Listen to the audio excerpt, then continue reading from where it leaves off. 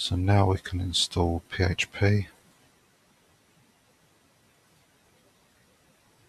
Let's download it. Some pre-built documentation. And some documentation in English, and it says there's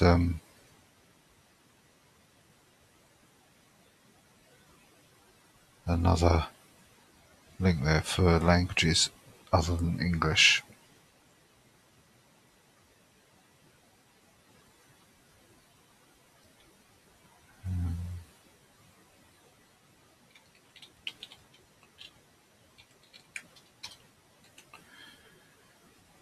PHP has many more configure options that enable support for various things. Read the website as well. So yeah, there's quite a lot of options there. Let's again put this in. Let's get the file extracted first.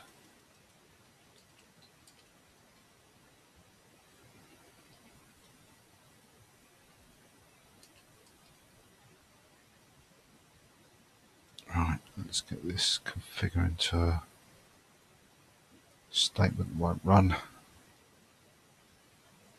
Okay, it's doing the same thing again. Don't know why that happens.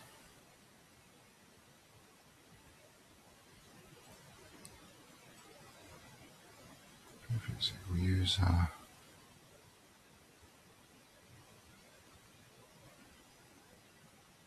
Right, let's read all about these options.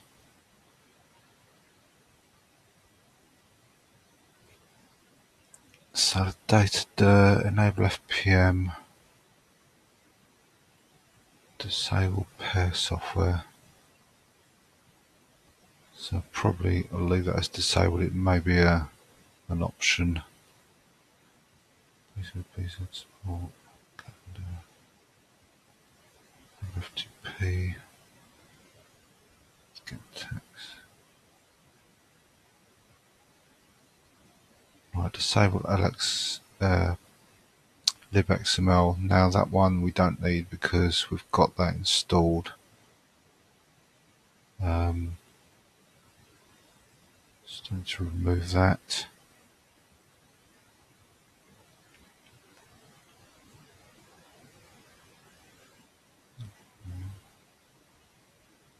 MySQL support. Right, I think the rest of them probably to do the optional packages. I'm not going to adjust anything here, just run that command.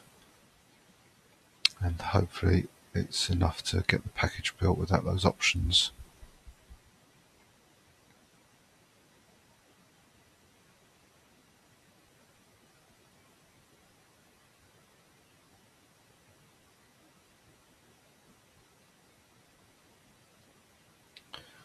Okay, so there's something about a license there. And if you continue building, then you agree to the license by default.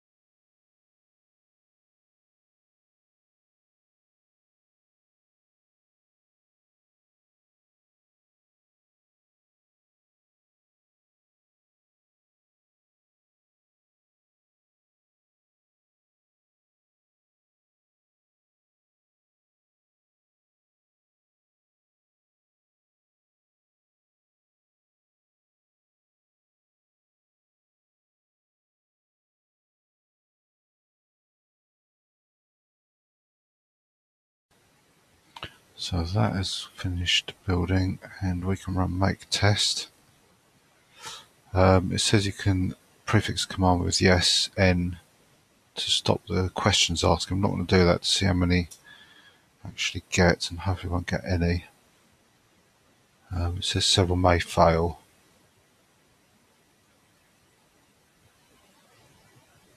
So what will happen, I'll just do no each time it comes up, and hopefully there won't be too many.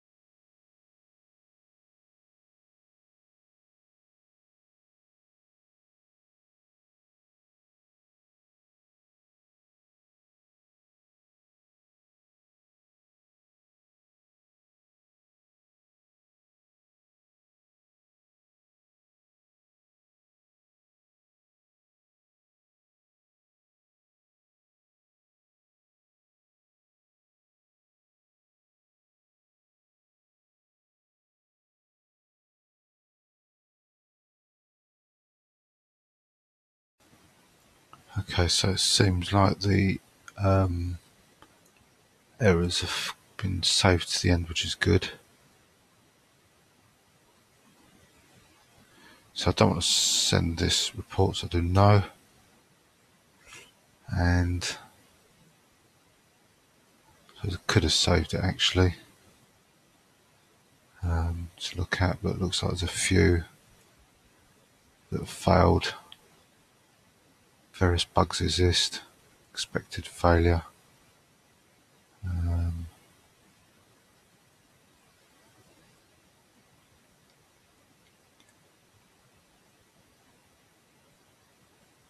I was just wondering, invalid path. And a couple of warnings, so nothing too serious. So we can install this now.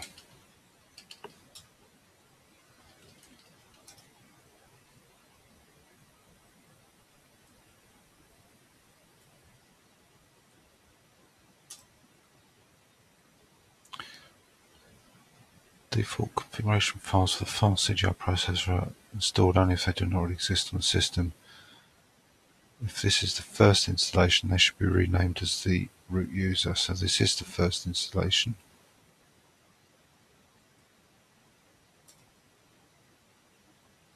Pre-built HTML documentation is packaged into two forms. The tile will contain many individual files useful for quick loading into your browser, and one large individual file which is useful for using the search utility of your browser. If you downloaded either or both of the documentation files, issue the following commands as the root to install them.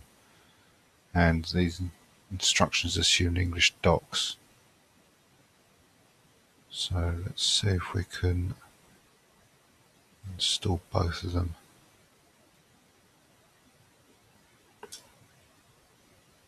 So that's the single one, and this is the multi one.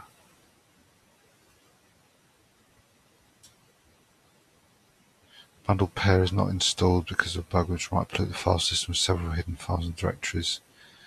If pair is needed, execute it. So we didn't install that. So let's go into configuration.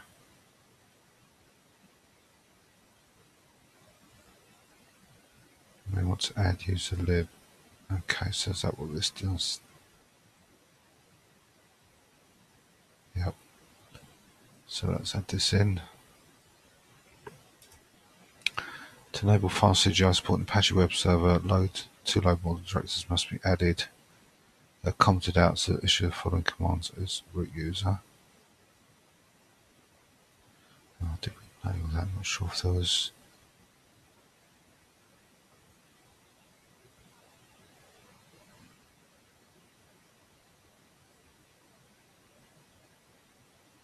Alright, okay. Looks like that's the standard. These modules accept various proxy path directives. One possibility is the root is. I don't know what any of this means, unfortunately. I've never used PHP. But let's stick in the one possibility they suggest.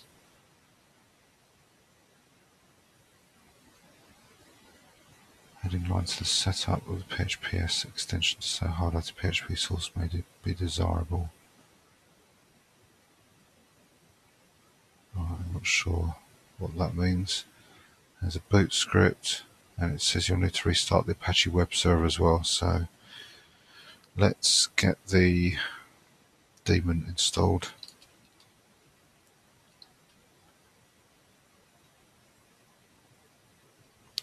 Make install PHP.